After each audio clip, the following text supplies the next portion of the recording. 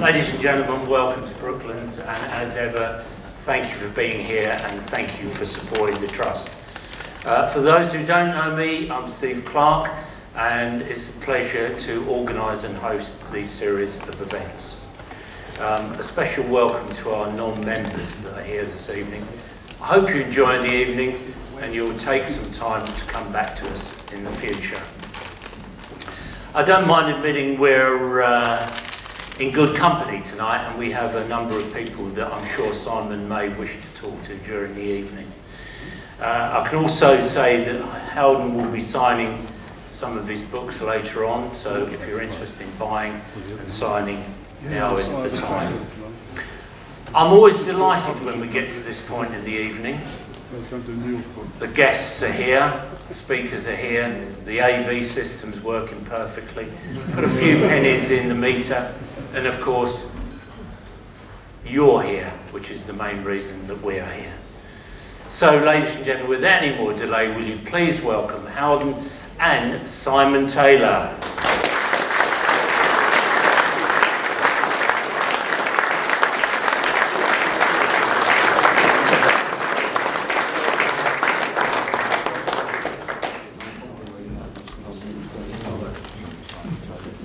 Thank you, Steve. Good evening, ladies and gentlemen. Nice to have you back for another of our little Motor Racing Legends evenings. Now, usually these evenings, we've celebrated a great racing driver. Sometimes we've celebrated a great racing car designer. Tonight, we've got a bit of a problem because we've got about an hour and a half, I think, before we get thrown out. And we've got a man here who has been, of course, a Formula One driver for Williams and for BRM. He's also a man who was virtually a founder member of the great McLaren organisation. He has also been a motor race manufacturer. He has designed and built his own racing cars with such success that I think 400 of them were made, and Howden reckons that he then was able to sell on bits for another 400, and that's really where the profit was. He's been a director and indeed president of the BRDC. He's also, amazingly, been a journalist. I don't quite know where he fitted that in. It makes me feel very humble. I'm a journalist who's never been a Formula One driver. And he's now become a book publisher as well. He now runs his own motor racing book publishing company. So he is a pretty Catholic fellow. And if you look up here, we're going to see some photographs that he's brought along. And Howden, I think this is a pretty exceptional way to start. You here have a team of 4 people in what we could say is the first Tiga, because it's a car you built. Yeah, this is me. I'm the big one in the front because I'm the eldest, and these are my 3 brothers. There's a sister who didn't actually make the photo, but I've actually learned a little bit more about designing cars since we did this. Now, we all know, like Bruce McLaren, like Denny Hull, like Chris Amon, 3 other great Formula One drivers, you are a New Zealander. And what we're always told is that New Zealanders, because they live a very long way away from everybody else, and it's quite difficult for them to get hold of the nice bits and pieces that rich young men can get this side of the world, you have to make things yourself. Now, I think if we... I haven't got a button to move on the... Simon, it's on the table. Oh, I have. Thank you very much. Because that was a car that you built, but let's move on if I can. There we go.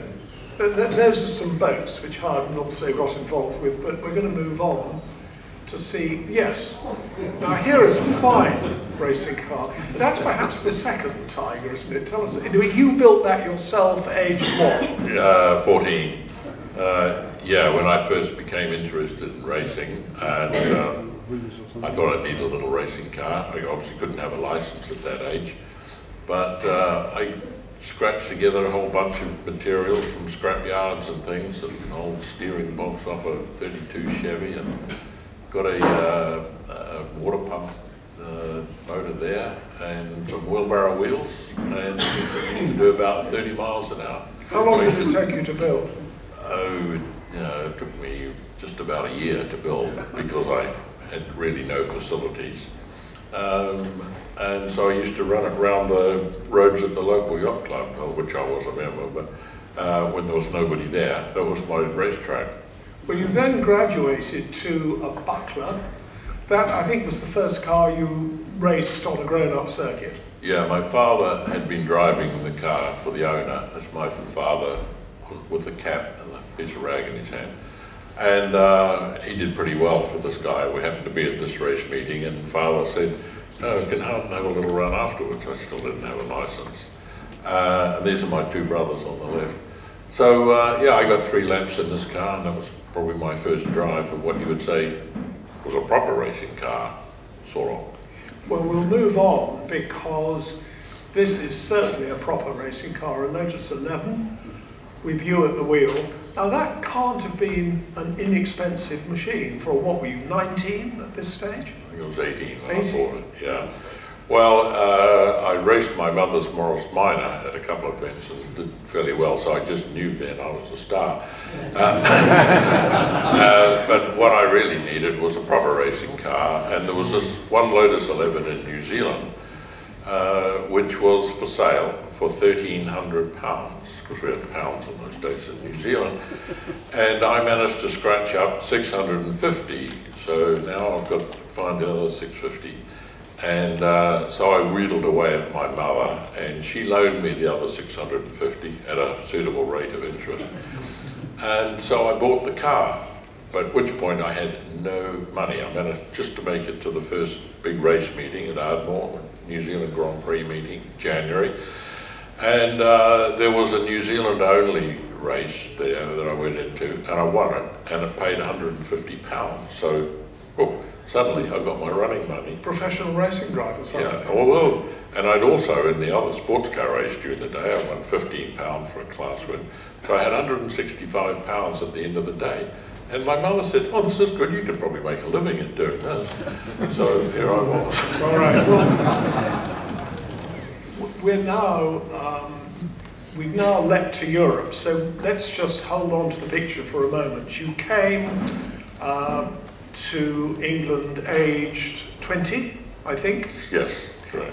And you had £25 in your pocket because you'd spent all your money in New Zealand.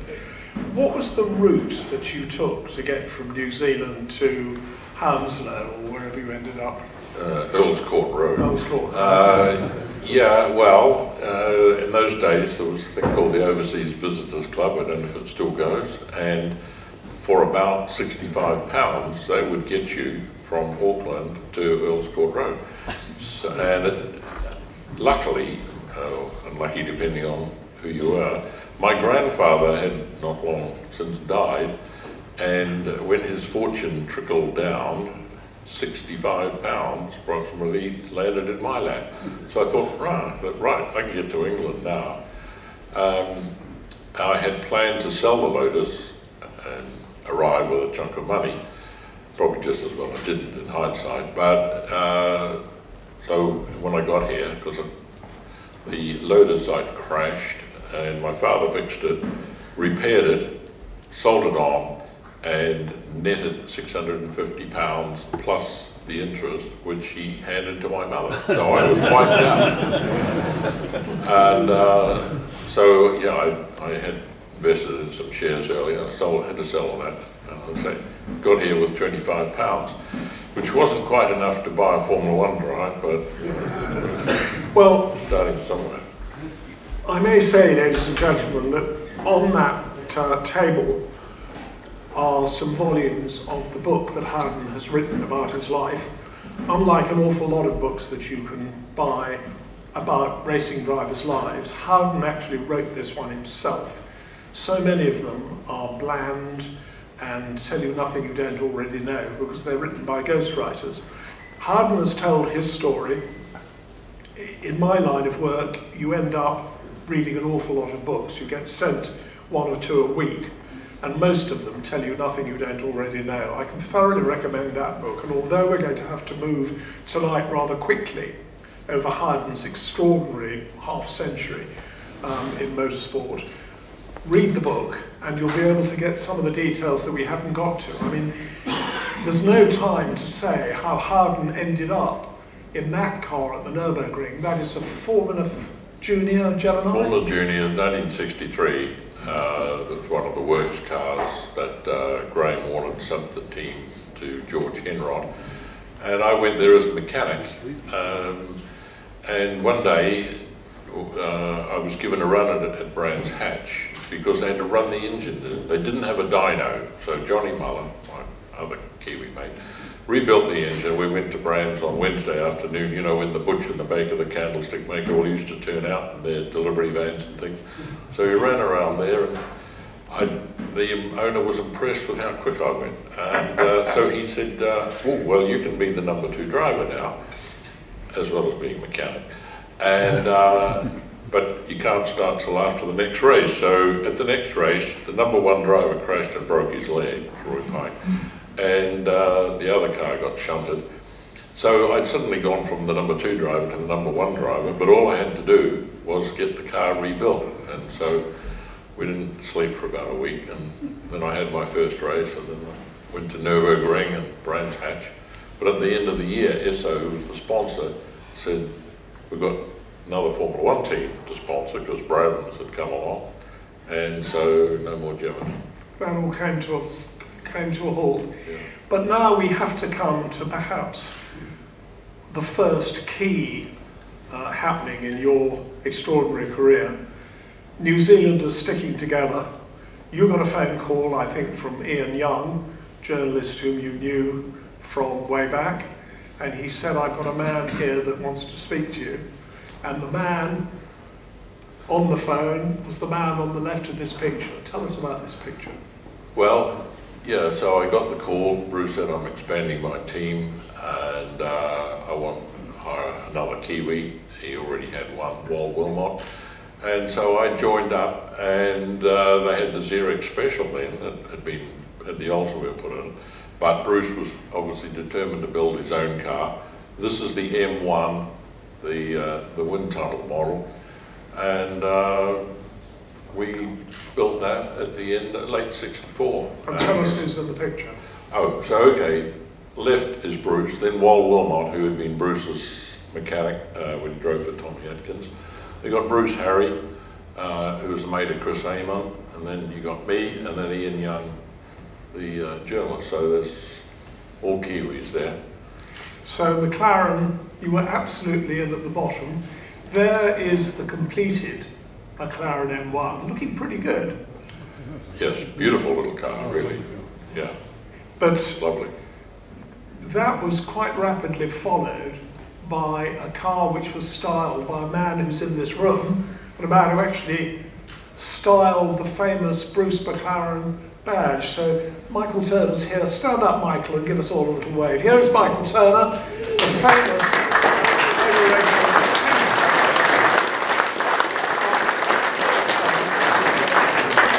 You may not be that surprised that he designed that famous badge. What you will maybe be more surprised about was that he actually styled the second McLaren. That is Michael Turner's original sketch, and this is how the car turned out. Pretty much identical. Was it a good car? It was a good car. The M1A, which was the first production car, which is derived from the M1 we saw there, had a lot of lift. It wasn't the greatest body in the world, and so Michael, presumably you're an aerodynamicist, Michael, and so he came and redid the whole front end, and it was a huge improvement. The chassis itself was basically the same, and it used the same Oldsmobile engine, but the bodywork was much better. In the picture here is Tyler Alexander in the white coat, Teddy Mayer, Charlie Scarano, and then old Nobby the bodybuilder, the alloy body. Just tell us briefly, what was the very first McLaren factory, in heavy inverted commas? Where did you work when you first became, well, I mean, you were the fifth, including Bruce, weren't you? Including Bruce, you were number 5 of the 5-man team.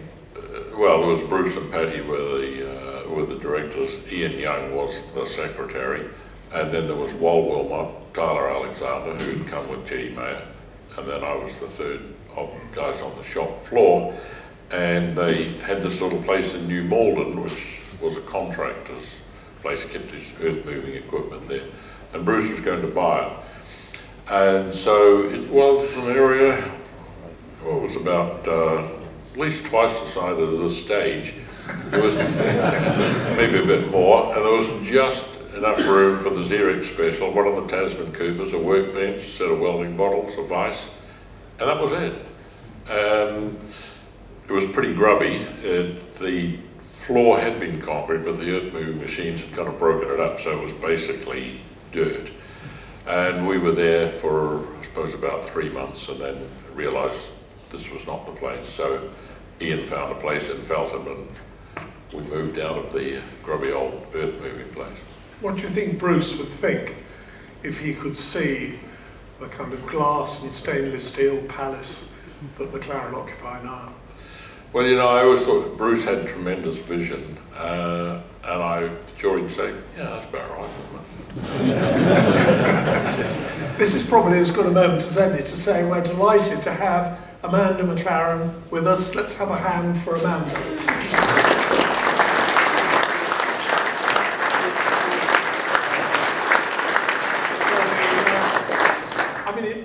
McLaren must now be up there with Ferrari as one of the all-time great motorsporting names. And now that they're producing successful road cars as well, I mean, you have Ferrari, you do have McLaren, don't you? And isn't it interesting that Ferrari was the vision of one man, Enzo Ferrari? And, I mean, do you see in the road cars that they make, I know Bruce tried to make, or did make a prototype road car out of a Can-Am car. I think that Bruce would have loved the road cars that McLaren turned out now. Well, absolutely. I mean, he was going down that road. They had built the car, and Bruce used it as his daily driver just to iron out all the bugs. When they moved from number 5 David Road in Cornbrook to 17, they kept number 5 because that's where the road car production was going to be. And so he was already heading off down that road. And as you say about them being a team, you know, they are still the second most successful Formula One team after Ferrari. And Ferrari had 16 years head start. And as we've seen in this last week, now that they've finally decided to ditch Honda, maybe they'll start winning races again with the Renault engine. We shall see. Right, let's move on. Now, this is a photograph that I really love because this shows you McLaren when they were getting into their first single-seaters. Talk us through that lovely picture. Well, let's put the whole thing into context. So we saw the M1. We built that car at the end of '64, and then it was productionized. And in '65, we started to build the prototype Formula One car because the formula was changing starting in '66. Bruce was obviously planning to leave Cooper, and so here we are, early '66, and these are the first 2 production, you might say, Formula One cars, the M2Bs. They use the Indy engine, sleeve back, or de-stroke back from 4.2 litre to 3 litre.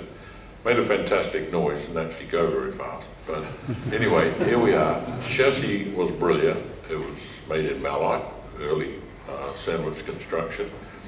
And in the picture, we've got, if we go from the left here, we've got Ian Young, that's me, needs a haircut, and then we've got Bruce, then we've got other Bruce, this was Big Bruce and Little Bruce, they were called. Colin Beanland, the guy who came over with Bruce in the first year, he came here as a driver to Europe. Then we've got Chris Amon, who was going to be driving the second car, and Johnny Muller. So once again, all the Kiwis. I was going to say, there isn't a single person in that picture who isn't a Kiwi. That's right. Yeah, well, that's how things work. Bruce must have believed that Kiwis could get the job done. Well, if you look at that group, you know, nobody's married. Bruce was, but the rest of it are all single guys. And so if you have to work 24 hours a day, 7 days a week, well, that's just what you did. Well, there you are testing, I think, at Riverside. Yeah, this is actually the M2A, the prototype, which originally ran with an Oldsmobile in it, and it was called a tyre test car so that Charlie Cooper didn't get too much clue that Bruce was on his way leaving. And so this is the first time it ran with the Indy engine in, and this is at Riverside. And there was a wing. We couldn't run it, the proper wing here because Dan Gurney was hanging around all the time. So we had a couple of days testing at Riverside. Fortunately, we had to tow start it, didn't have a starter motor. Fortunately for me, I drove the tow car and the guy there taking the keys from Walt. Now we've got 3 Kiwis, Walt, me, Bruce, and then Gary Knudsen, American. So the foreigners were infiltrating. Something I love about that is, I mean, obviously the rear wing is work in progress, but somebody has written, this is an early example of advertising in Formula One, somebody has written in felt tip pen, Egypt Jones. It would have to have been Tyler. Okay. Now here you see a hard-working mechanic trying to show the boss that he knows what's wrong with a sparking plug. Yeah, so this is during the same test at Riverside. Yeah, Simon says I'm pretending I can read spark plugs. Okay. Now, this is when it's getting serious. This is the first ever appearance in a Grand Prix of a McLaren. This is Monaco. Tell us about that. Yeah, Monaco 66. So we'd gone from, 64 building the first car, May 66. Here we are at McLaren's first Grand Prix. So it's come a long way since then. And unusual to be on the right, leading the fuel injection system yet again. Tyler Alexander on top. And you don't see many Formula One drivers working on their car on the grid these days, but this was Bruce. He'd be right in there. And of course, he designed the car in the first place. Well, he and Robin Hurd. Yes, of course. Yes, because Robin Hurd had by then joined you. Yes. Yeah, absolutely. Well, moving on from that, we've been focusing on McLaren up to now, but all this time, Howden, you wanted to be a racing driver on your own account. And by various moves and ducking and diving, all of which is in the book, you ended up with, this must have been your second Formula 3 car, which was a Chevron. And I particularly wanted this picture to be up here because this was really the day when most people who weren't right in the middle of what was going on, it was the day that most people thought, bloody hell, who is this man, Howden Ganley? Because it was a Formula 3 race at Brands Hatch, on the long circuit of Brands Hatch, and you were delayed, I think. There were all the top F3 guys battling around at the front. You came through from the back to finish 4th? 5th. But you also lapped Brands Hatch, the long circuit, the first ever 100-mile-an-hour lap in history. Now, that astonished a lot of people. Did it surprise you, or did you know you were that good anyway? You know, when you're on your way up, you always think you're good, and probably you shouldn't. But there's always that little niggle in the back of your mind, maybe I'm just not quite quick enough. And I think after that I had a bit better, more positive attitude to myself. But because it made such a difference to my life and my career, that Bruce followed my progress all the time, and he used to say to me, keep me informed, tell me what you're doing. And I used to get the Autosport reports, Simon was running it. I would highlight my name, and then I would either drop them off at the factory, or I'd find out what hotel he was staying at the next Can-Am race, and I'd bail him off. So, yeah, this event here, I was on pole for the heat, but I jumped the start. I was actually sliding across the line with no revs on, brakes locked up when he dropped the flag. So anyway, so I wanted on the road, but not by enough. So I had to start down at the back of the grid, and he just made it on the back of the grid. And I thought, you know, nobody's going to take this away from me. And I just kept getting quicker and quicker and quicker. They're a fabulous little car, absolutely brilliant car. And so I got into 4th place as we came down to the last corner, and then I fell off on the grass and Francois Xavier got by. But important silence is the 100-mile-an-hour lap, which had been the Formula 1 lap record not so many years before. And I wasn't sure what would happen after that. And about 2 weeks after that event, the phone rings. It's Bruce. And he said, I'd like you to come to Goodwood for a Formula 1 test. So that just transformed my life, really. Went and did the test. And afterwards, Bruce said, right, I want you to be my protege because I'm going to stop racing at the end of the year and I'm going to put you into the Works 5000 car for a year to kind of tune you up. So that was the turning point. But then, what happened in May? Well, regrettably, Bruce had his accident. We carried on and finished the season, but my Formula 1 driver, McLaren, had evaporated. But what did happen, of course, was that you did end up in a McLaren in that wonderful Formula. Well, I certainly enjoyed it. I was covering all these races as a young journalist. This was Formula 5000, where you had cars that were effectively as fast, certainly in a straight line, as Formula 1 cars, but were cheaper to make, much simpler, heavier production-based pushrod engine. And I think it's right to say, because they were fairly crude and brutal, it was a car that you could demonstrate car control and talent at the wheel. Yeah, well, it had plenty of horsepower, plenty of torque. The McLaren, the 10A was the 69 car, and this was the 70 car, the 10B, that Bruce had refined it. Bruce really loved it. He was involved in it.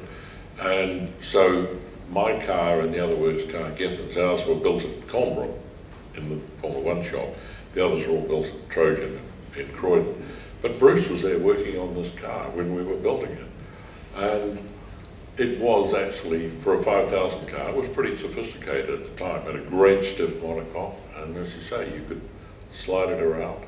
And there was a wonderful battle for the Formula 5000 championship that year between two McLarens, yours and Pete Gethin's, and in the end Pete Gethin just got the title, you were second. Well, Peter had done the year before, and I must say he put his, he was quicker than me. I got with him a few times, but in the end he won it. And so my concentration was to make sure I didn't finish any worse than second. And that's what happened. So the two Works cars were first and second. Our cars probably had some little tweaks, or had a lot of little tweaks which annoyed the customers, but anyway. But your performance was enough to get you straight into Formula 1 for BRM. And here you are at Barcelona, well, I think. Fortunately we went to Alton Park for the Gold Cup, and they had some Formula 1 cars there. And I was determined to cling on to the Formula 1 cars as long as I could, probably a bit right off the air, and so that didn't do me any harm either. And then, then there was a drive at BRM because George Eaton had gone away. And so I finished up. Actually, I started as the number 4 driver, but somehow I managed to wrestle my way into being the number 3 driver, so there I was. A word about BRM, because at the time it seemed, from the outside looking in, to be a complete political cauldron with Big Lou, the large Louis Stanley, who lived in a suite at the top of the Dorchester Hotel in Park Lane, like a spider in the middle of a web, trying to keep all the balls in the air. What was it like for you? I mean, you had in the team, who did you have? Joe Siffert, you had Pedro Rodriguez. That was it in the end. It settled down at Pedro, Joe and me, and then sadly Pedro was killed mid-season. So then there was Joe and I of the original, and then Peter Gethin came and joined. Well, Big Lou thought he was Enzo Ferrari, which was a bit of a problem. And he used to, Enzo used to have his minions call him from the race and tell him what had happened. And Big Lou played a bit of that game as well. He didn't really know that much about it, but he, as you know, his wife owned the team, the family owned the team, and so his wife was controlling it because the two brothers didn't go to the races. And so Big Lou was it. And Yeah, he was a strange character, double-edged sword. Sometimes he could be absolutely marvellous, and other times he was just horrible. But I guess he tolerated me, so...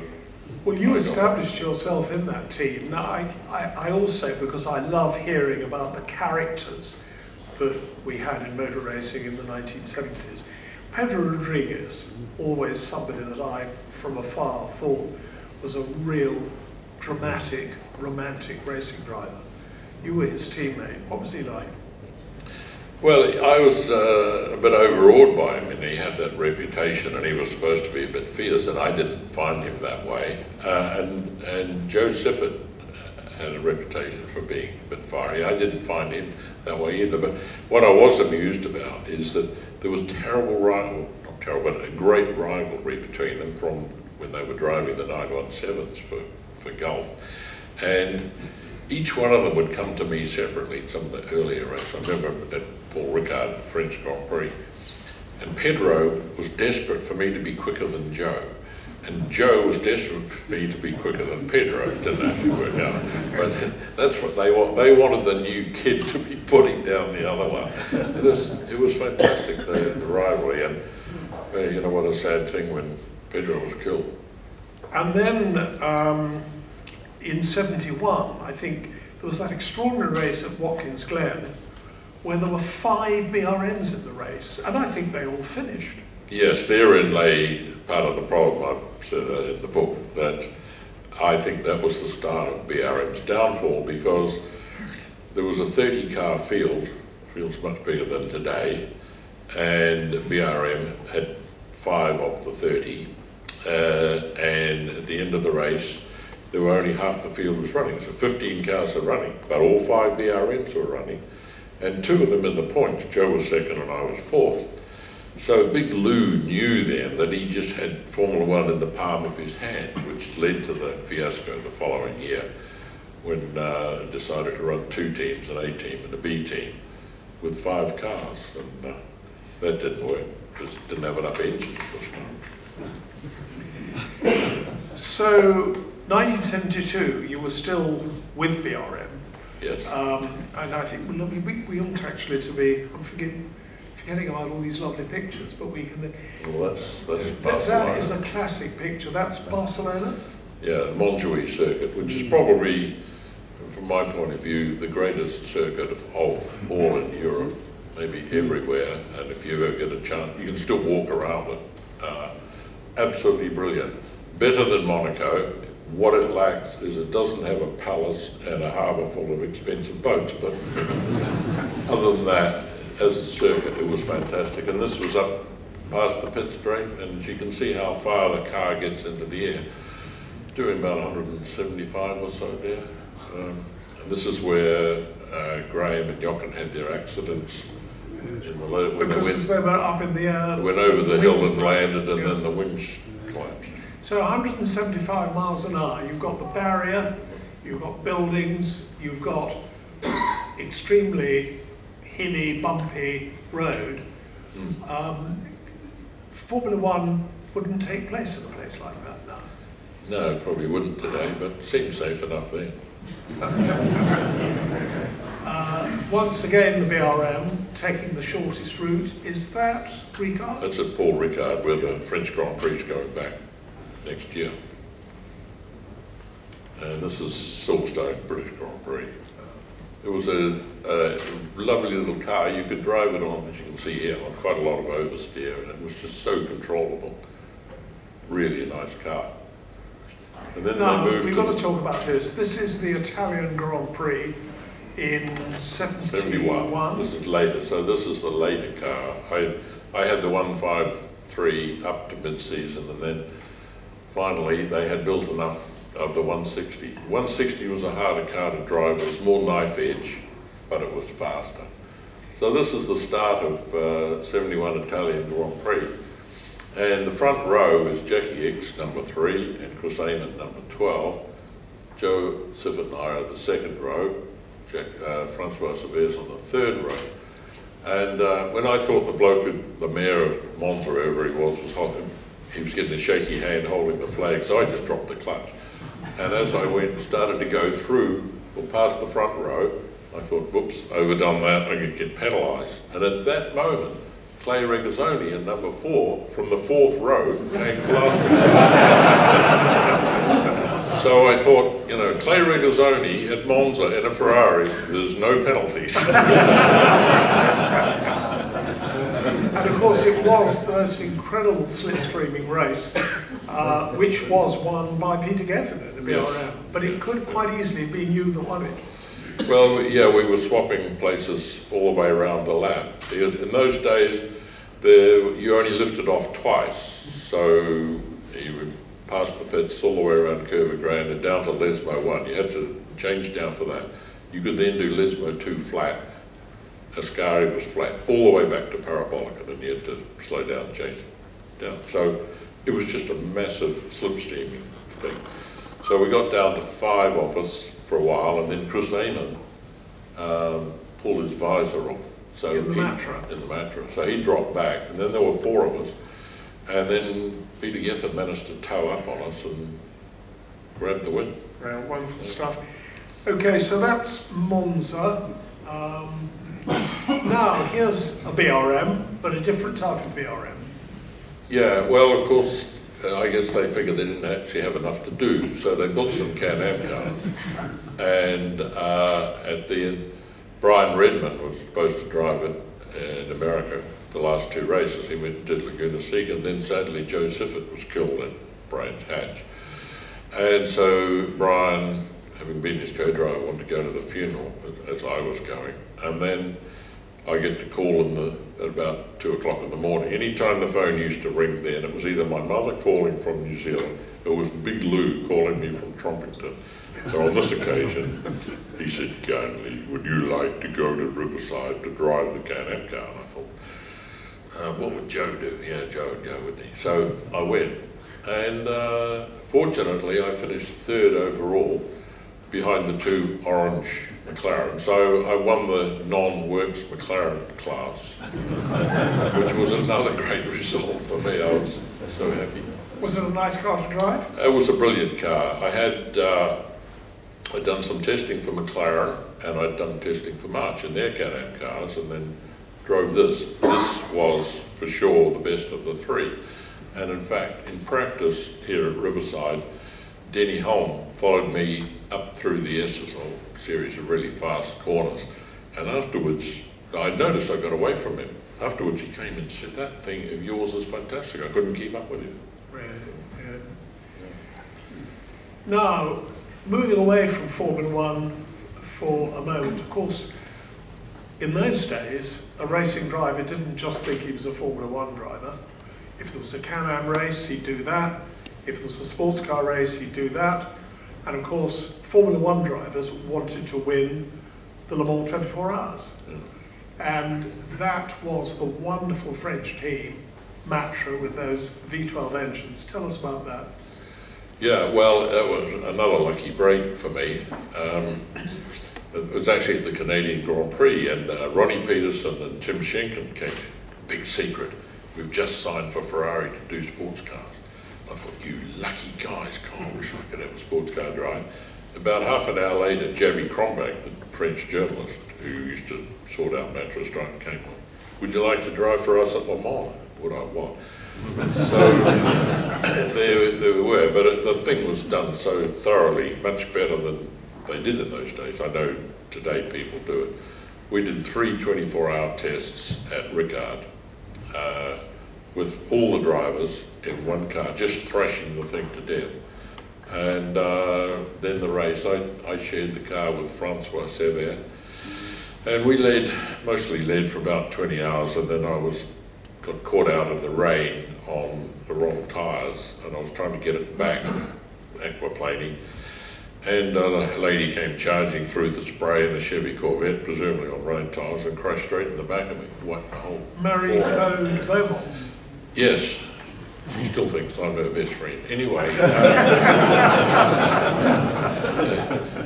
heard her telling someone that I've forgiven her for that. So by the time I I was able to drive it back very slowly. Fortunately, didn't break the drive shaft, broke the suspension, but not the drive shaft. So I got back to the pits, but we lost 10 laps, so we lost our lead, and then so we finished second. So you lost 10 laps. That means they must have mended the car, what, in about 35 minutes, 40 minutes? Less than that, because it took a long time to drive it back. Ah, yes, of course. Yeah. But you were second. Well, so, yeah, we finished second, you know. What's Another that word classic about example. François Saber? Because, I mean, I think in Matra in those days, they wanted to have one French driver in each car. So you were with François Saber, and I think you got to know him pretty well after that. I did, yeah. The policy was they only wanted Formula One drivers, and as you say, there was one French Formula One driver in each, so that was what Beltoise, Pescarolo and Francois, and then 2 Kiwis, although they thought I was English with the home, and Graham Hill. And Francois was just the most fantastic guy, I mean, you know, so talented, and you've probably heard all the stories about him. And he was a really worthy successor to Jackie at Tyrrell, and for sure he would have been world champion. And then, you know, the thing at Watkins Glen, so terrible. At the end of the year, we were all going to, they said, right, you're all re-signed for next year. And then the French government apparently were asked to put in some more money, because, you know, being a missile company, it's all French government money. And so they said, you know, all the Ross Beefs and the Kiwis, gone. And so there was French drivers only then. I don't know if we've got them coming up. Yes, very neatly. So you were out of Matra, but you still wanted to race sports cars? Well, what happened, you know, was a sort of a last minute thing. They suddenly said, no, you haven't got a deal for next year. Oh dear. And fortunately for me, they called Golf and gave me a recommendation. So I get a call from Golf, please come to Goodwood, do some tyre testing, and next thing I'm signed up as a driver for them. Now that meant that you were driving for the man who they called Death Ray, the man Yes. who'd been the Aston Martin team manager in their great days, then run the GT40s and was still running long-distance sports cars, John Wyle. Was he as terrifying as everybody says? No, he wasn't actually. I thought underneath he was quite shy. He had that Death Ray persona, and sure, he could give you the full laser stare, but I didn't find him anything like his reputation. I thought he was a really nice guy. He had stood back a little bit. John Horseman was running the team, and I think we've come to a picture of John shortly. But John was always behind, and he was at every race. He was a great tactician, and he would be working out in detail, this needs to be all that time. You can see why he won Le Mans with Aston. One of your great drives for Mirage was at Spa.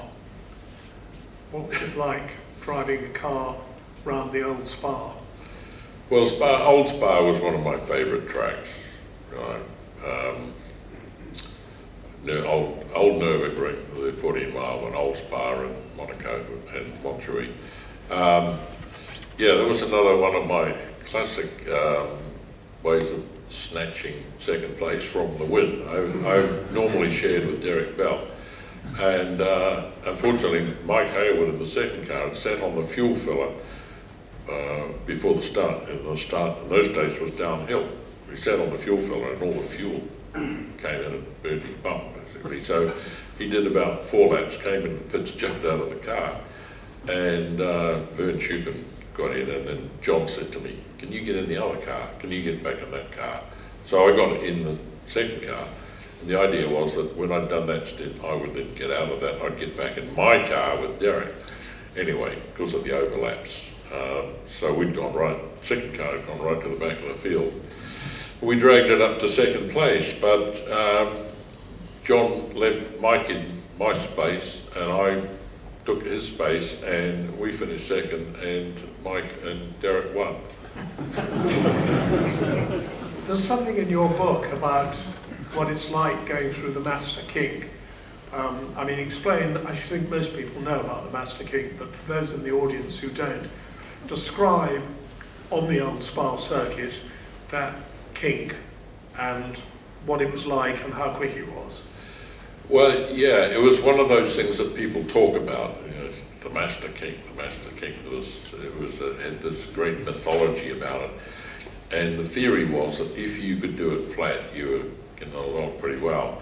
But supposedly you couldn't, or you could. And Dan Gurney was reputed to be the man only man who ever did it flat in the early days. Well, Chris Amon said he did it flat on the second to last lap of the 1970 Grand Prix when he was in the dice with Pedro. He said he never would want to do it again. Anyway, we got there with the Mirages, and you know, you go down the straight long, you've come down the hill from Burnhamville, so you've got a fair bit of momentum. And you're doing just over 200 by the time you get down that part of the straight. And of course you do have to do the Master Kink flat. Okay, so I drove around there in the hire car, and I looked at that and I thought, you couldn't do that flat in a million years. There's no way, because it went between some houses. It was quite a left and a right corner, 200 mile an hour. And there were houses on both sides. Yeah, so it's a blind entry. You couldn't see going in because of the houses. And anyway, so I get out there and practice, and you know, I have a big lift and then a little lift, and I thought, you know, they're paying me a lot of money. I suppose I'd better do it flat. So I tried it flat, and it worked. So then, once you've done it once, you know, you can keep doing it. But I saw it described as a metric of testicular fortitude. And interestingly, I came down there partway through the race, and I said, the entry's blind, you don't know what's there. And I'm in here at over 200, and there's a little 2-litre car wandering about right in the middle of the road. And I thought, this is going to be, you know, my heart rate must have gone like that. I thought, this is going to be a hell of a shot, isn't it? Anyway, with about a fag packet either side, I got between him and the guardrail, and when I looked in the mirror, he dived for the other side. I think his heart must have looked better rather than yours. Yeah. Well, that's the Mirage. This is at Le Mans. That's a Mirage scene. Talk us through. So the guy that needs the haircut's me, obviously, and this is my late wife, Judy, with the red hair, who did all the timekeeping, and Len Bailey, the guy in the pink shirt, the guy who designed the Mirage and was one of the leading designers on the GT40. And this is John Horsman, who'd been John Wyre's right-hand man through GT40s and 917 Porsches and then the Mirages. Great. I love that picture because it really shows you the atmosphere of Le Mans. Everybody craning down, looking to see who's coming through White House first. Now, back to Formula One, and you left BRM under what sort of circumstances? Well, yeah, I thought BRM, well, it was a bit of a shambles, running 2 cars, and then Big Lou, you know, Enzo Ferrari used to rest his drivers from time to time. And, you know, they would turn up at the race and there's no car for you. So Big Lou decided to play that game. He did that to me once. And I thought, I don't really like this. But anyway, he offered me a very attractive deal for 73. But it wasn't quite enough money. And I guess I was getting a bit greedy. And I said to him, okay, you've got all those old race cars in store up the road there in Bourne. I said, can I have that one and that one? Yes, okay, we agree with that. So, okay. You had to go to the Dorchester and you sat in front of those revolving doors with him, and he would tell you about everyone who came in. So he'd say, you see that woman there, she's having an affair with somebody. Somebody else is, oh, that one, yeah, he's sleeping with so. How does he know all this rubbish? Anyway, so you negotiate the contract. And then he would, he'd get up and he'd go off, disappear for a bit, and then he'd come back and he'd say, I've just called the test house and they found another 25 horsepower. Well, when all the BRM drivers compared the stories, we must have had 700 horsepower. So, obviously, he just went for a Pete and he came back and made up the story. Anyway, So I came back to sign the contract, the final one, and I'm looking at, I said, but you haven't put these 2 cars in there. No, I don't want to do that, but you can trust me. And I thought, if I know there's someone I can't trust, it's you. So there was an offer from Frank Williams, and Marlborough wanted to change teams, and they said to me, if you go to Williams with our money, you know, that would suit us very, very well. So that's what I did. So here you are. So here I am in with Williams. Is that Monaco? That's Monaco coming out of Casino Square. And what happens, you see that on television with a big dip, and the car slides down. Very shortly, the left rear wheel will be kissing the arm track. As you can see, I'm trying quite hard there. Nice little bit of opposite lock, yeah. And I love the spectators, that's the tip-top bar, just a bit further down, and they're all just kind of leaning on the arm. Yeah, you probably couldn't do that today. I don't know. Now that also is an interesting picture, because you are leading Jackie Stewart and Emerson Fittipaldi, world champions both. That's the Canadian Grand Prix, and nobody quite seems to be quite sure where you finished in that race. Yeah, what happened was that shortly before the race was a torrential downpour, and I had remembered that it had happened some years before when Bruce McLaren was driving the M5, and Bruce was about to win the race because it dried out. And that was the key to it. And I thought, maybe history will repeat itself. So I didn't mess my car. Everyone else put more wing in and disconnect the rear anti-roll bars or put soft springs and all that. I thought, I'm going to leave it with the dry settings on. Anyway, so off we go. The pits in those days at Mosport were about wide. It was ridiculous. You couldn't get the whole field in there. So I thought, I'll wait until everyone's made their stop. So I stayed out late at last, because I also wanted the team to have a practice on Tim Schenken, who was in the other car, because people didn't practice pit stops in those days, changing tyres. So I waited till then. Obviously, I was in the lead. David made a terrific stop because I had an empty pit lane, and I'm gone. And then I came up behind there was an accident between Schenken and Francois Sever. So the pace car is out. First time they used a pace car in a Grand Prix. And when I come up to overtake it to go on, they said, no, you're leading. Oh, all right then. So we troll around behind the pace car. And then finally released, and I thought, well, obviously they think I'm a race winner, I better take off. So off I went. So I steamed around there for quite a few laps, but eventually Jackie crept up, and then I chopped him off a few times, I didn't let him pass. But anyway, eventually he got past, and then Emerson came up, and his car was so much quicker on the straight, he just blew past me, and then he blew past Jackie. I think Emerson won the race, and I think I was third. But in fact, the official results said? Well, it said that I'm sixth and Jackie Stewart was fourth, but as he'd been into the pits twice and it fell out to Jack once, I don't think that would ever be true. But I think what they did, they knew where everyone started, and at the end of the race, they thought, well, who do we know? Well, we know and they wrote down some names. Obviously, they couldn't ignore me because I had been leading for sure.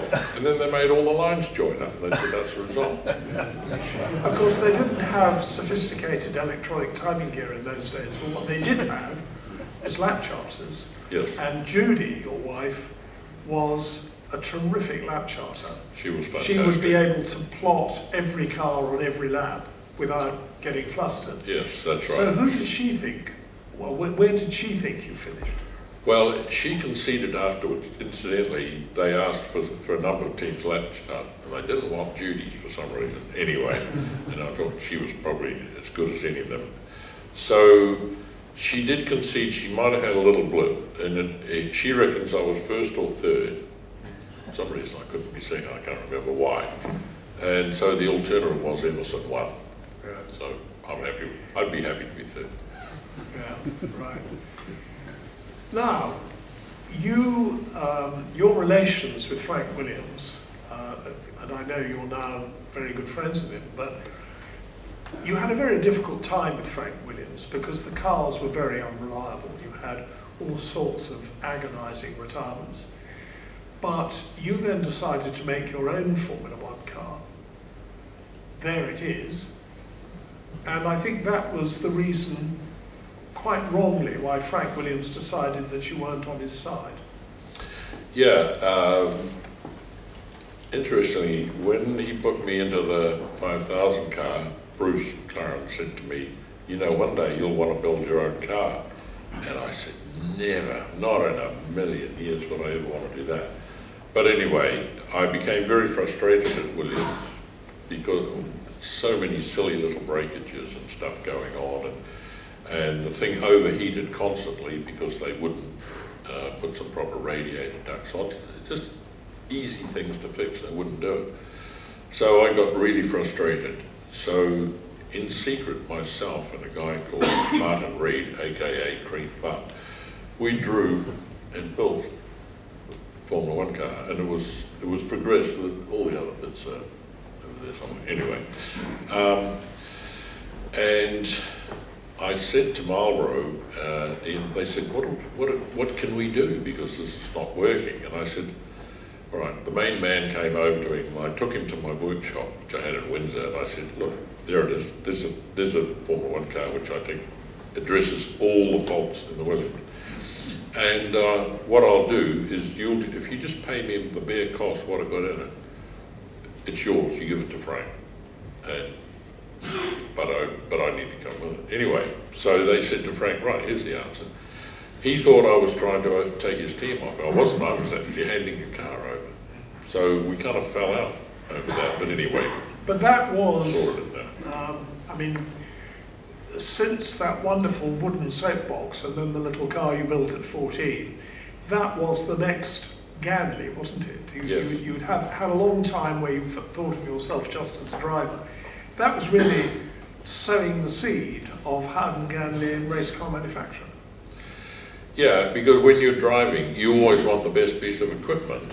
And when you see things with cars that you know are wrong, then it starts to really eat at you. And so, well, talking about cars that have things wrong with them, just before we go on to the cars that you build, an extraordinary time in your career, a rather short time, a car that very nearly killed you, which is the Japanese Macchi. What people haven't heard about, some of you may think you've never heard of a Formula One car, a Formula One team called Macchi.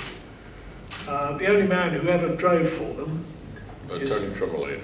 Oh, Tony Trimmer did, yes. Poor chap. He did one race for them, I think. No, never started. Oh, he never started a race, okay. Well, tell us about your short and not particularly sweet time with Macchi. Well, having sort of fallen out with Frank, I had a contract with him for the following year, but we agreed that we would disagree. And so I went to drive for March, but they were having trouble with the money, and their big sponsor didn't arrive. There's always a big sponsor that doesn't arrive in racing. And so I drove for them in South America. While I was there, I got a phone call from a guy with a sing-songy Japanese, not English thing. And I thought it was Peter Gethin or Tim Schenken pulling my leg.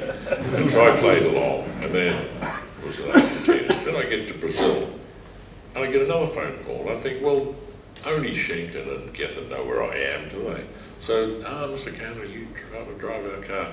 So I played along again anyway, then I got some more phone calls. Finally came back to England, and they contacted me again, and all right, I'll come and meet you. And so I said, well, where do you want to meet? Hercolode. And I said, pardon? Hercolode. Anyway, I finally figured out that's Earl's Court Road. So then, well, we're at Earl's Court Road. Pizarran. Pizza Land. Okay, Pizza Land. So I meet these guys, and they show me all their plans. And I'm thinking, well, March, right on the bubble here with the money. And so I thought maybe there's some possibility. So they had 4 cars and 55 engines and all the rest of it. And I said, oh, that's very interesting. And who's the other driver? No, Mr. Ganley, all for you. Well, dream come true, isn't it? Too good to be true, and it was. But anyway, so I signed up with them, and they came with a car that didn't meet the regulations, which is a bit of a problem.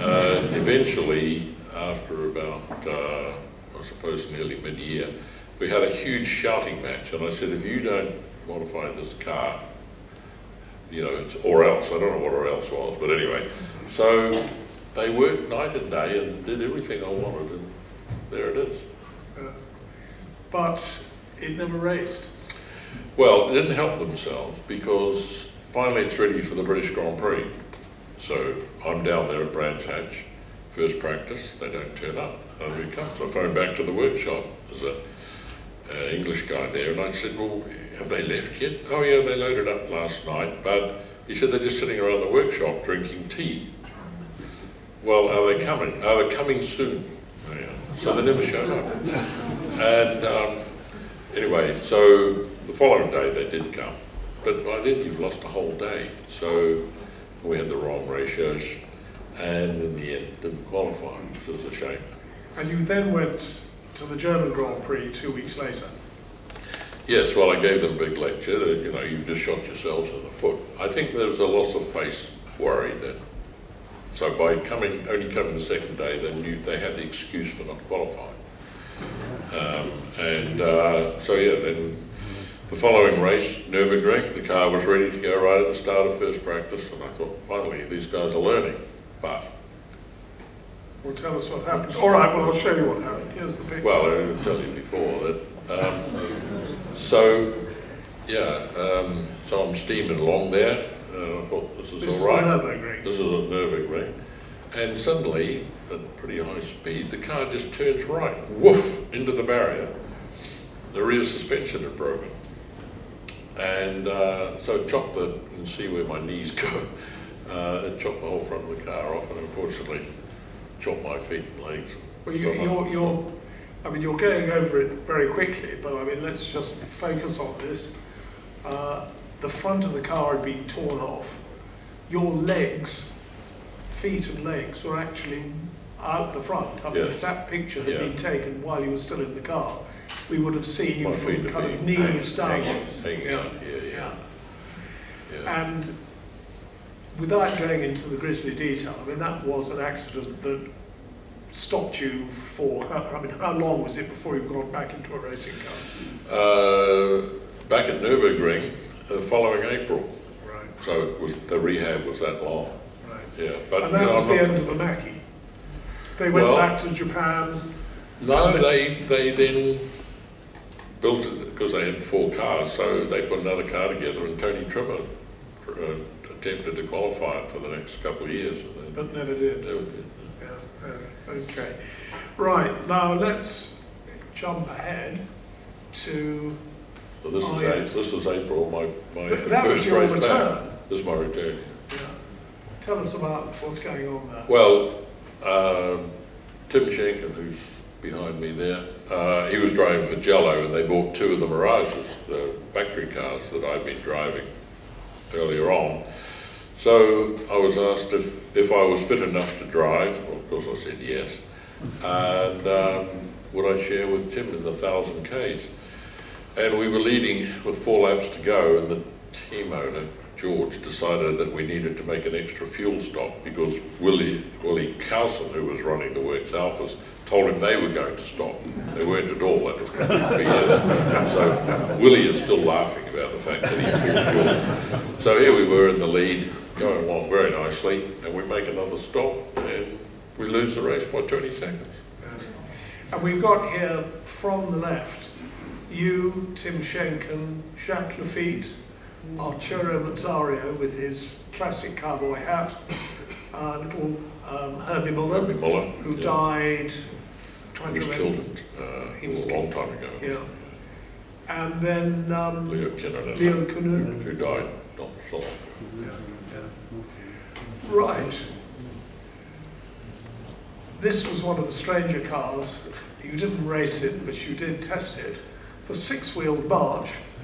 The rumour always was, this was started by horrible journalists, that this was all a fiddle by Max Mosley, who wanted to get a bit of attention, and it was a perfectly conventional car with two wheels driven at the back, but he put on two extra wheels to make it look a bit smart.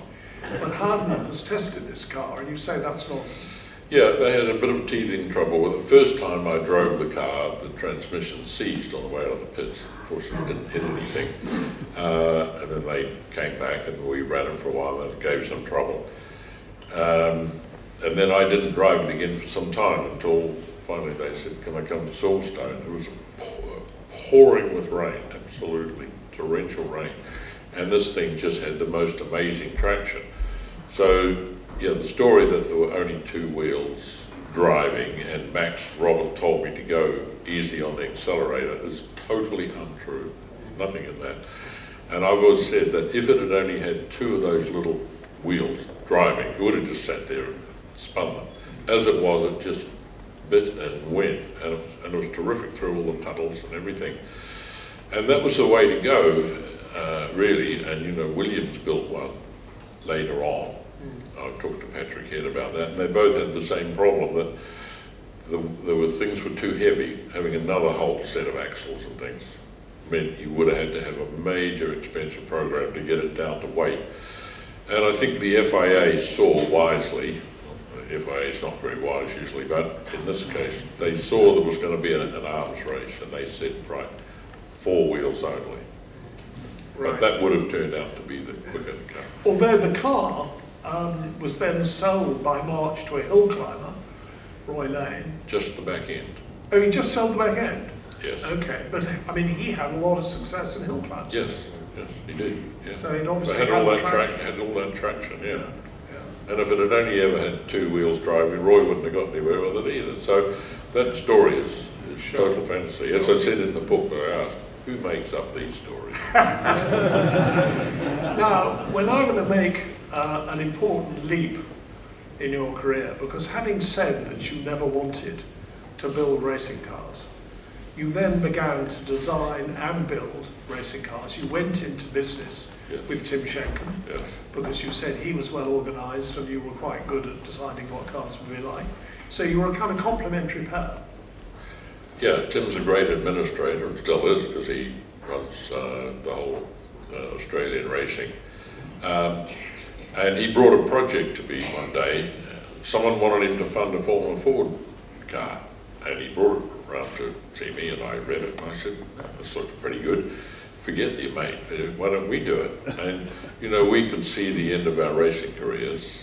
When you've driven in Formula One or that level, you are unemployable, so you only work for yourself. You never job with anyone. And so we set off to build these Formula Ford cars. Tim wanted to call them Ganleys, and I said, no, I'm not going to do that. So we came up with amalgam of our names.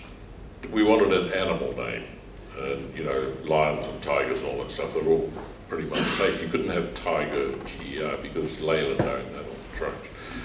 But there's jaguars and leopards and all that stuff. So anyway, we can pronounce it Tiger, animal, sort of, and T-I from Tim, G-A from Ganley. What we should have done was taken the T-Y from Timothy, and then we wouldn't have got the Tiga thing that we get all the time.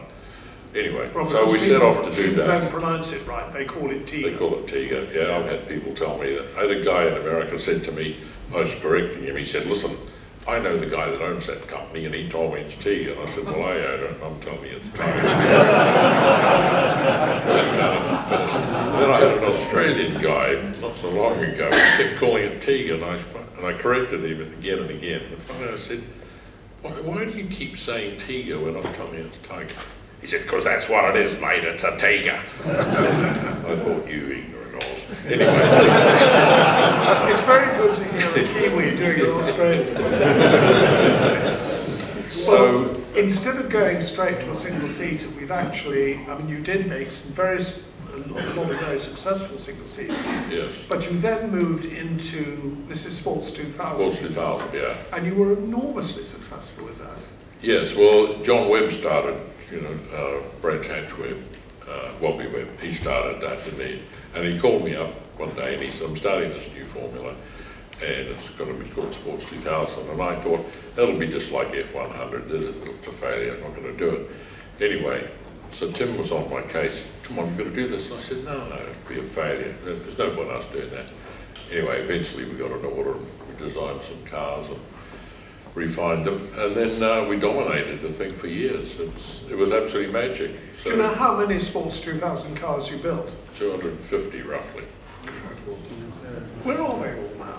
Oh, they're scattered about all over the world. They keep turning up. People bring, there was about 5 of them at Silverstone earlier in the year, one meeting.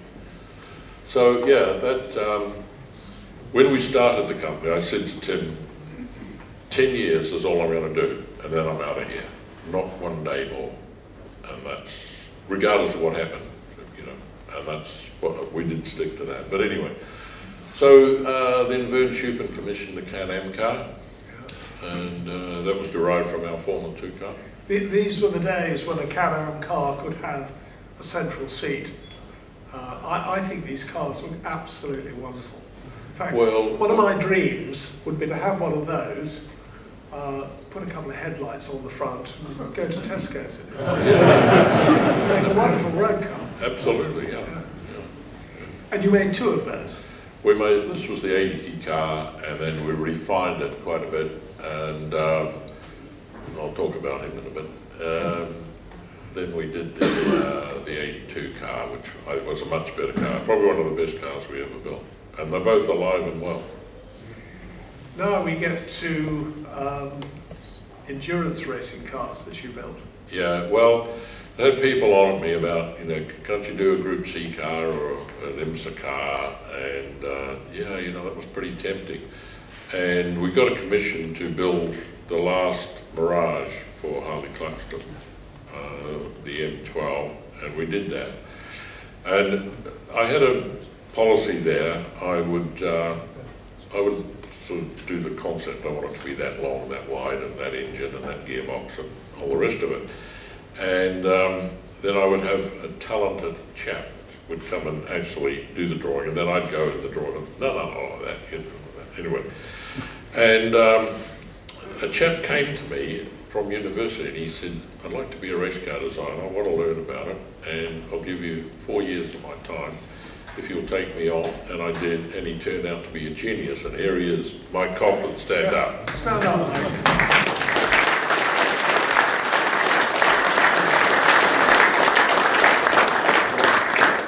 So this really is this car, well, it's Forerunner, it's another earlier one we'll see, started off with a Chevy engine, but it wouldn't really do the fuel mileage in Group C.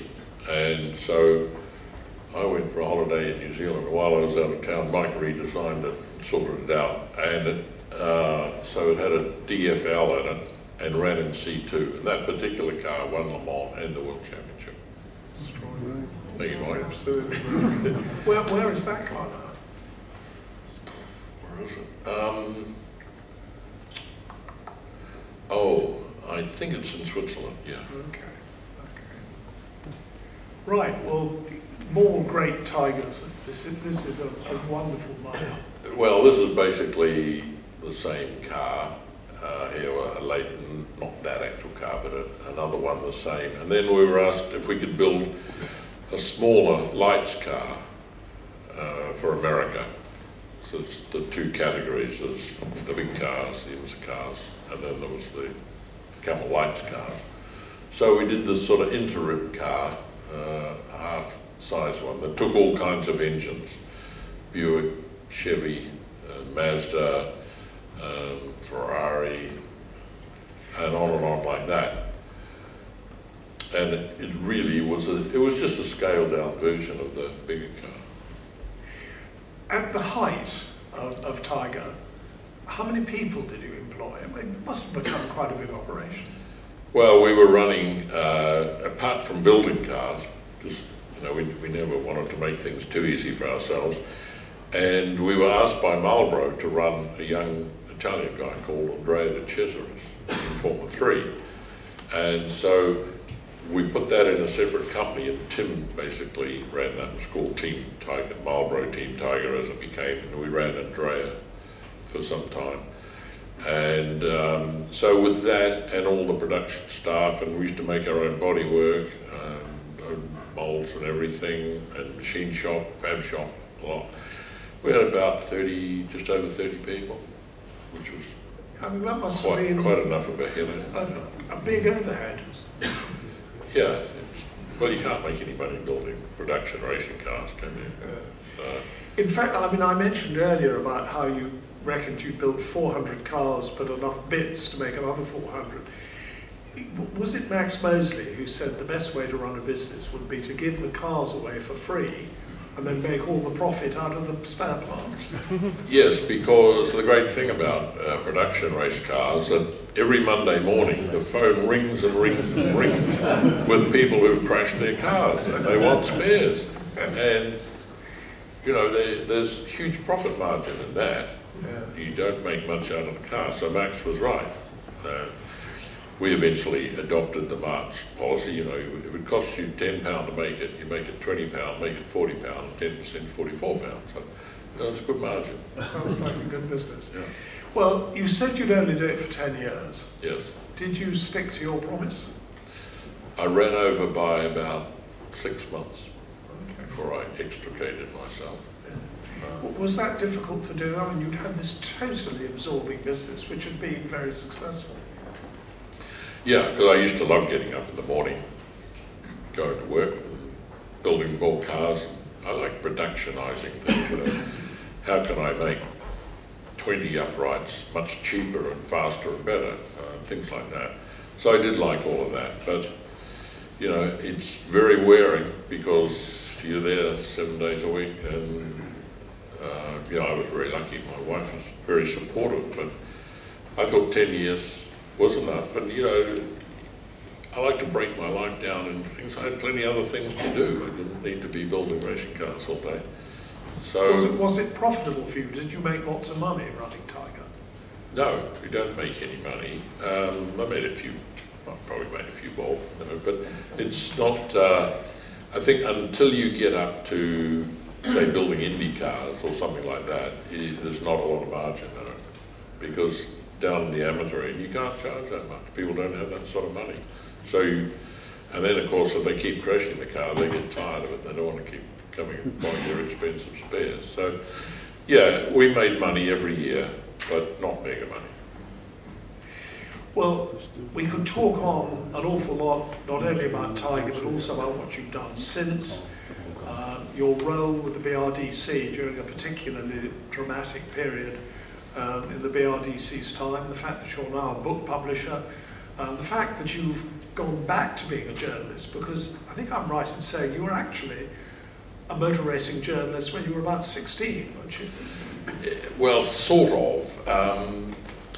Because I was interested in racing and wasn't old enough to race, I used to write articles about racing for a couple of magazines. I had a regular column in what became Cars Illustrated. It was Sports Cars. Douglas Armstrong was the editor, and so I was his New Zealand correspondent. Then I wrote for local papers, and in fact, when I came to England, I went around and met Douglas, and told, you know, I'm your New Zealand correspondent, and I'm sure he didn't believe it was me. He must have worked out by then I had to be a school kid to try sending this stuff in.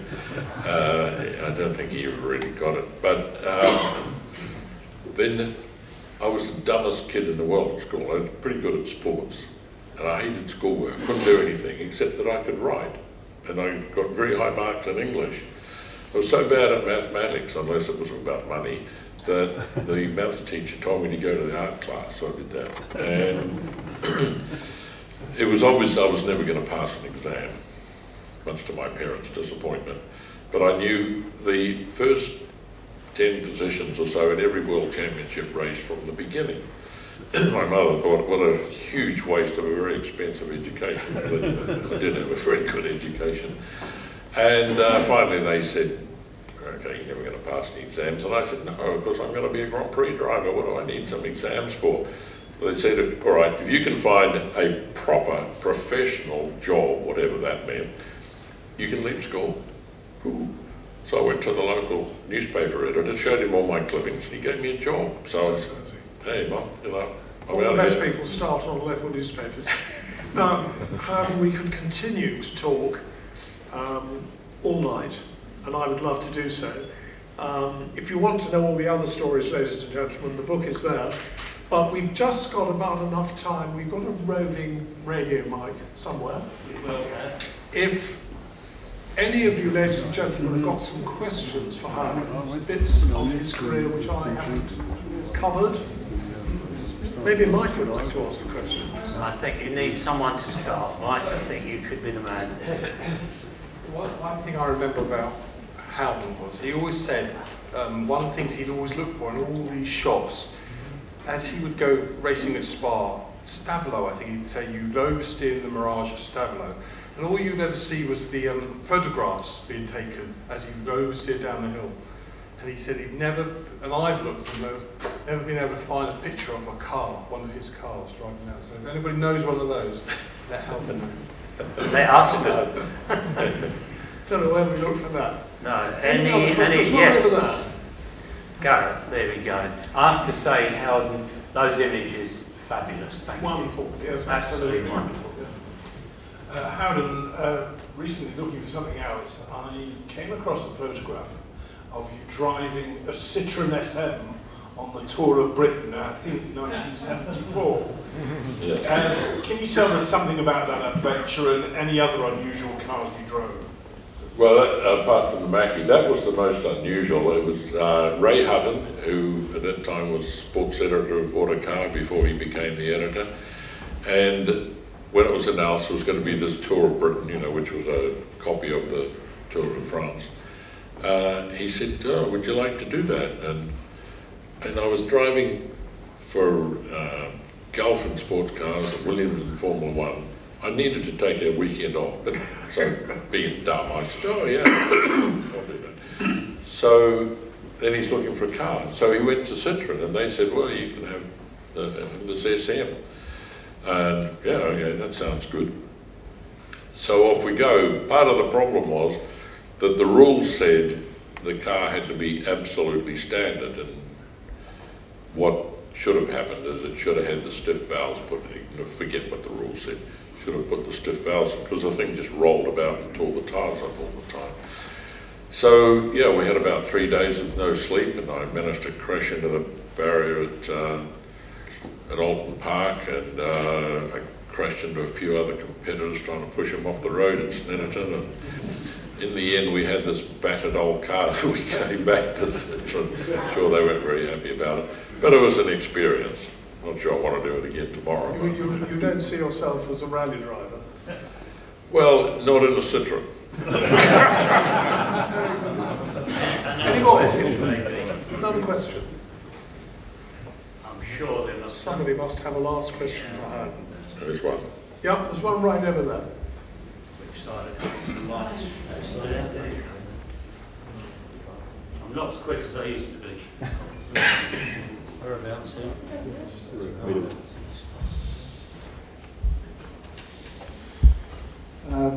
Howden, you got to the point where you designed and built the monocoque of a Formula One car, and then you gave it away to Frank or whatever. And then when you went on to form a company with Tim to design and build lots of other cars, do you ever wish or regret that you hadn't formed your own Formula One team? Yes and no. It's a huge undertaking. It was a lot easier then because basically you could go to Cosworth or to someone else. I went to Bernie Eccleston, bought a couple of DFEs, you could get a Hewlett gearbox, and it was much easier. And if you'd been successful, of course, you know, you'd have, when Bernie came along and made everybody millionaires, you'd have been in the right place. Some people weren't. But I'm pretty happy with what I did, and you had to choose. If we had gone Formula One, and the car didn't go to Frank, I kept it, And then we were asked, when we had Tiga, could we build a Formula One car? And it was kind of, oh yeah, like, you know, here's the one I made earlier. And so we got the thing up, and there was going to be money from Holland for it. And then, as these things happen, you know, you get so far down the line and then the money's not there. And a lot of people, as you'll note over time, when the money doesn't turn up, they bash on. But our attitude was, until the money's in the bank, just don't do it. But we would have had to shut down the whole production side if we were going to go and do Formula One. So, and I'm not sure we wanted to do that either. So you have to choose, and I probably made the right decision, because if I'd run the Formula One team, I'd probably gone broke. So this was better, really. Any other questions? We're running out of time, so... Another question, anyone? Right over the far side. You would be, wouldn't you? One last question. One last question. One last question. I'll let you off, Steve, okay? I do, thank you. Howden, you raced in the British Grand Prix in 1973. I believe you qualified sort of mid-pack. We obviously all know what happened on the end of the first lap. What are your recollections of getting through that carnage on that corner at Woodcote? Yeah, well, I was fairly lucky. I made a really good start, so I was, you know, I gained a number of positions. And I remember when we came through Woodcote, you know, in those days it was flat out, nearly flat out. And as we came around, I could see Jody going on the grass, and I watched him going down the grass, kicking up all this dust, a very dry day. And there was a slight breeze, and it started bringing the dust across the track as we went down there. So I flicked over to the pit wall, went down there, and then all of a sudden there's, you know, Jody comes right back across the track. And I looked at going between him and the wall, but I thought, no, it's not going to fit through there. So I flicked around the back of him and went on. And then I looked in the mirror and I saw Jackie X go between Jody and the wall. What I didn't, Ken Terrell told me years later, because it smashed the master cylinders off and it rolled back. The track's not level, rolled back. Jackie fitted through there. So I think what happened was that anyone who was further back than me, they couldn't see because of the dust cloud that went across the track. So, you know, then people started running into each other and it just escalated. I remember going down Hanger Straight looking in the mirror, and it seemed like there weren't enough cars coming. There weren't. Okay, ladies and gentlemen, maybe one more question. Any more for any more? Well, okay. I've got one last question for You're allowed to. Which is, it's one of those awful desert island discs questions, but it's a way perhaps to wrap up this extraordinary career, because you've worn so many different hats in your career, probably more than any other Formula One driver I can think of, the other things that you've done. So now, from your vantage point, looking back all the way to that lad who came from New Zealand, which of all of the things that you've done has given you the most satisfaction? Oh, that's a real, yeah, desert island, that's goodness. If I've got to choose one, can I have 10? Choose one. Oh dear. It's like the one gramophone record you're allowed to hang on to. Apart from marrying the perfect lady, I suppose, yeah, getting into Formula One, because from when I went to Ardmore, just turned 14, I had no interest in racing. As you saw the early shot, I was a sailor. That was my thing. And I saw Prince Beer in a 250F Mazda, Tony Gaze in a Ferrari, Peter White in a Ferrari, and a young, promising chap called Jack Bradham in a Cooper Bristol. And that's what I'm going to do. And of course everyone said, no, yeah, you'll grow out of it, don't you? Yeah, you can do something else. And I thought, no, I'm going to be a Grand Prix driver. And the fact that I actually got there, brilliant, I suppose, gives me satisfaction. There are a lot of little things that have been satisfying. You know, my role with the BRDC and designing the cars and all of that stuff. You can go on and on, but in the bigger, wider world, actually making it into Formula One. You made your goal. Great way to end. Ladies and gentlemen, Howden Ganley.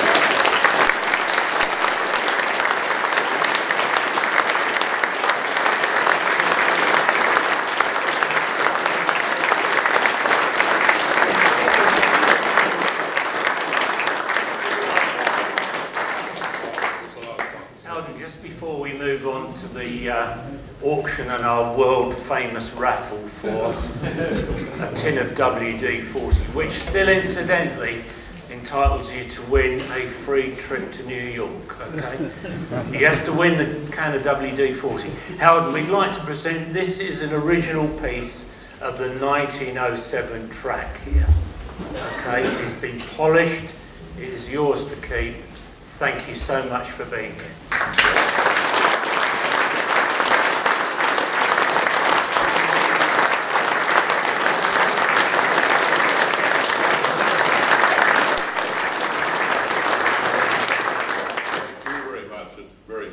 Because I have a great interest in the history of motor racing. I know that not everyone does, but I do. I love the whole history of it. And I like to think I'm a bit of a student of history, and so this is perfect. Absolutely perfect. Thank you very much. Thank you for being here. Incidentally, finally we've got a piece already, so hence the reason he's not got one this evening. So. Well polished. Well polished. Thank you very much indeed. Now I'm going to hand over to Tim to do the raffle, the auction. That's brilliant. There we go. You can do the raffle. Well, they put a lot of gravel in it.